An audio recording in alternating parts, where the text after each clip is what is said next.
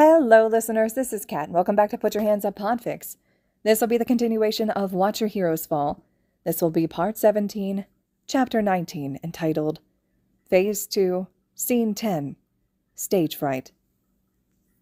I still think you're bullshitting us, Shigaraki grumbles. There's no way this set's going to be unlocked just like that. You clearly don't know Izuku, Shoto says. Momo nods, feeling a grin on her face despite the nauseous anxiety burning through her gut. He's a horrible liar. Hitoshi chuckles a little. If he tries. He goes all red in the face and stutters a lot like this. I do not, Izuku shouts. Shh, Compass hisses. Magne rolls her eyes. Stealth was your idea, Izuku. If I had my way, Jean's voice stammers over a tick. We would just run in, guns blazing. Which is why we were caught every time in the past, Kurogiri murmurs. Hitoshi points at Kurogiri with a winning smile. I like sneaking, Himiko whispers loudly. It's fun. I get to use my whole body, but slower. This is besides the point, Dabi says. Why are we sneaking up on Uebame in an unlocked commercial set instead of, stringing her up with her own boom mic? Dark, Hitoshi quips. Hasn't he literally killed people? Shoto asks. From Momo's vantage point, she can see how Dabi's jaw clenches at that, and she frowns too. He hasn't, but everyone else here has. Hey, mine is only attempted murder, Himiko whisper yells. He made it to the hospital just fine. He did, Jean says. When you first joined, you said he was dead. Hey, yeah, you did say that, Kumper says. And Shigaraki adds, You were proud of it. But Himiko shrugs, pressing her back to a wall on Izuku's command with the rest of them. And when the coast is clear, once again she responds. I wanted to impress you guys. Izuku checks his notes, checks the flat expanse of late-night asphalt between them, and Uebame's commercial set, and asks, Wait, what about all those murders you're accused of? The ones involving bloodletting? How do you know what murders she's been accused of? Momo asks. Shoto raises an eyebrow at her like he's surprised that she's surprised, and she throws her hands up in an exasperated gesture.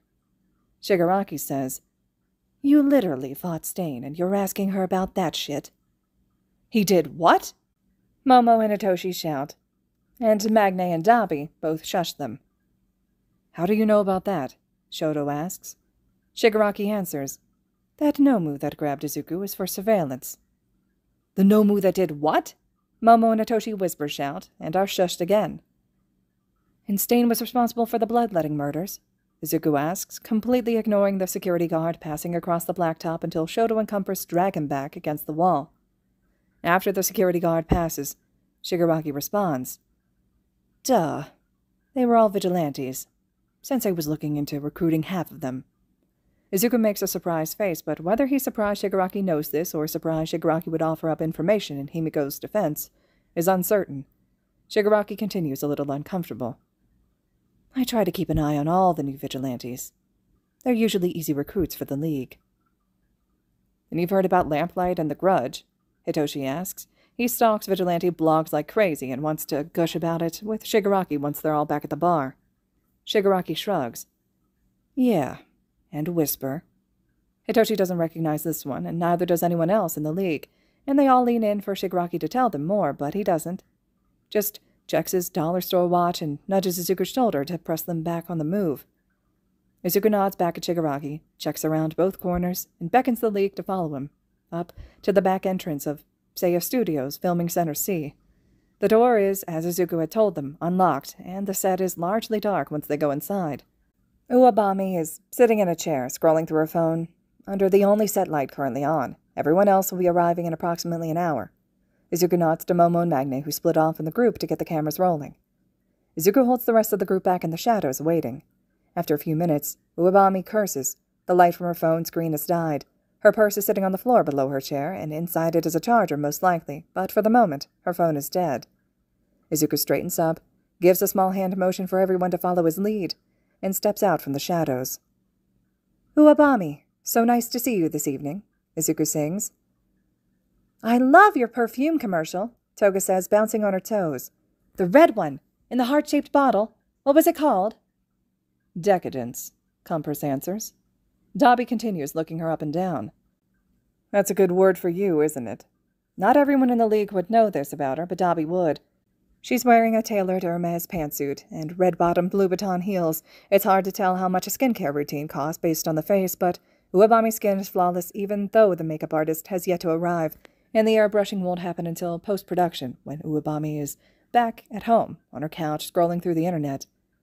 The ensemble alone easily costs as much as some people pay in half a year's rent, and the hourly pay of the staff that will arrive in 40 minutes to prep her hair and makeup and select a new outfit for her to wear will easily cost just as much.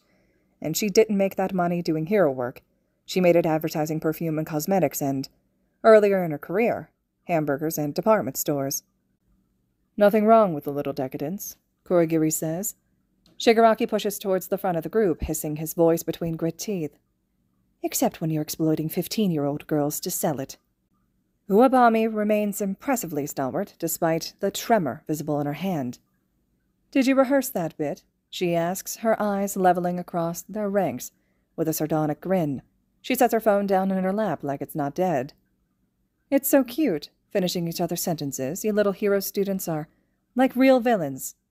Momo melts out of the shadows and Uebami stiffens. Hello, Uebami. A pleasure to see you again. Momo's role is unscripted. Izuku's given her free rein in what to say. Magne is at her back for support, a comforting hand resting on her shoulder to keep it square. I'm here to ask for an apology. From his spot at the front of the league, Izuku grins wide. Uebami takes the smile as a threat and shrinks minutely into her chair. I didn't do anything wrong, she says solidly. Nobody in the league responds. They wait. She shifts in her chair, sits up a little straighter. I didn't break any laws. You can check. Everything I did followed the law to the letter. My lawyer checked. The league remains silent. Watching her, she starts to squirm. She looks back and forth between Momo's nervous, square-shouldered resolution and Izuku's manic grin, both backed by the intimidating, expressionless presence of the League of Villains. She stammers. It was an internship. They signed up for it. They wanted to be there, you know. She grins a little shaky grin. Come on, Yaoyorozu, tell them. You were there. You were one of them. They'll listen to you. You wanted to be there, didn't you? You wanted it. And several members of the League almost snap there. Toga is pulling out one of the knives Izuku asked her not to bring, and Shoto's left side is heating up, and Magne's teeth are gritting, and Shigaraki is scratching at his neck, and Izuku holds them back with a look, but the ice is thin, and Izuku blinks at Momo, and Momo says, deathly cold, No, Uebami. I didn't want to be half-naked on public television.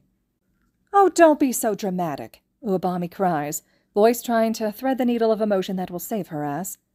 You were fine. You weren't half-naked. You were just showing a bit of sex appeal. It's part of the business.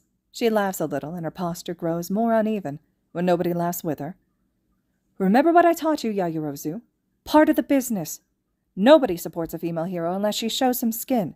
You said you understood that. I was just trying to get your name out there. You understand, don't you? That's why your hero costume is so revealing. You understand. You have to show some skin, you know. This is a boys' game, really. You have to show some skin or you'll end up in the gutter like Miss Joke. Emmy never took my advice, and her costume has no sex appeal, and that's why she's still teaching at a high school instead of advancing to the top 10. Don't you get it? The younger you start, the greater advantage you have. Men like high school girls. And the sooner you accept that, the sooner you'll be able to make it big as a hero, Yaoyorozu. Dabi tries to push past Izuku, arms lit up blue despite the stitches that are sizzling and popping. But Izuku and Shoto both stop him. Uebami doesn't see it. She just says, I won't apologize for being right. Dabi manages to calm down without burning things in the shadows, but he gives Momo a little light-hearted, comforting look that Momo can interpret after the few weeks together to mean that he'd kill Uebami if Momo asked him to, and she giggles. Uebami startles at the sound, frayed nerves missing the eye of the needle that could keep this conversation in her control. She skitters backward in her chair, and her smile skews. Well, I mean, I knew you didn't want to, expose yourself like that. It was for your own good, Yaoyorozu. Please understand. Don't you want to be marketable? You want to be perceived well, don't you? Your friends here understand the importance of image, right? You would make the same choices in my position. Momo steps half a step forward, just outside of Magne's protective arm's reach, shoulders still square. It was never about being a hero for you, was it? She asks. Uebami flinches. I'm a hero, she cries. What I did for those girls was unrelated. Everyone in the league stills. Uebame's smile is unflinching and proud now, maybe smug. They asked for a job. I gave them a job. They never asked me what the job was going to be doing. It was my fault they got caught doing it. The men were happy to pay, and those girls were happy to get paid. It was a win-win. I didn't do anything wrong. Just to be clear, Izuku's voice breaks into the echo. What job did you give them? You know what job, Jean hisses, and Izuku whirls to glare at him because now Uebame is sitting up straight, smiling prim and pretty again, smoothing her hair. My stylist will be here any minute, Uebame says, needle-sharp grin. Izuku's expression smooths out too, and he stitches his facade back into place, and he says, But you've already been on the air, Uebame. And her face drops, and Izuku laughs. I hope your PR team can handle allegations of organizing prostitution. Uebame tries to make her grin just as perfectly embroidered, but there are stray threads of her hair flying out, and her eyes are glinting like the edge of a blade. I hope you have half as good of a lawyer. We don't need one, Shigaraki says, and him and Izuku both laugh, and then Kurogiri's inky black cloud swallows them all, and they're gone, 93 seconds before Uebame's manager sprints through the door of the studio to scream at her to turn the cameras off. Jean, Dabi, you two need to hold it the fuck together, Izuku says the moment the portal is closed behind them. You need to chill, Magne snips back, shoving Izuku into a booth. Your ribs are still a jigsaw puzzle. We could have gotten her to admit to organizing a prostitution ring, Izuku cries, on live television. I could poke you in the chest and you would collapse, Hitoshi says. Please don't kill my boyfriend, Shoto says, slumping into the booth opposite to Izuku. Please stop being all lovey-dovey, Dabi says. Toga laughs. Why? They're in love. That's what people in love do. You guys are 15, Dabi mutters. You're not in love. You're hormonal and stupid. Compress laughs. Ah, yes, your lofty 23 years has freed you from such foolishness. The human brain isn't fully developed until 25 or 28 years old, Kurogiri offers, mostly just to watch Dabi fume a little and have everyone else laugh. I'm serious, Izuku cries in the middle of it all, and the laughter quiets. You could have cost us a lot more than that confession if I hadn't held you back. Did you not hear what that bitch said? Shigaraki hisses. I wanted to kill her, and I don't even like Momo or other human beings. You've killed people, Hitoshi says, not really accusatory, just clarifying. But I never forced little girls to do anything like that, Shigaraki snaps. I had a sister, ugh. Shigaraki scratches viciously at his neck. Can you imagine? Some kid Himiko's age? No. See, I'll kill that bitch and never lose sleep. But that shit is disgusting. That's not villain shit. That's wrong. Jean nods, looking his age, almost old enough to be the hero students' parents for a minute, as his attention sweeps over Momo, Himiko, Hitoshi, Shoto, and Izuku. With a calm stillness, even through his tics, he says, And for the fucking record, yay, no, men don't like teenage girls. We know, Jean, Himiko says, and Jean says, No, Himiko, look at me. Please, just listen. Men don't like teenage girls. Anyone telling you otherwise is a predator. Do not ever. Jean pauses to let a tick run its course through his left arm. Ever. Let someone convince you that that is okay. All right, Jean, Momo says. We understand. It's the first thing she said since they got back to the bar, and it calms Jean down a little. He huffs and nods and sinks into a bar stool. He's right, though, Magne says. Pedophiles like teenage girls. Don't call them nothing but that. All right, listeners, this concludes Chapter 19 of Watch Your Heroes Fall. Chapter 20 will be up next. Let me know your thoughts and reactions to everything so far. And as always, thank you so much for listening.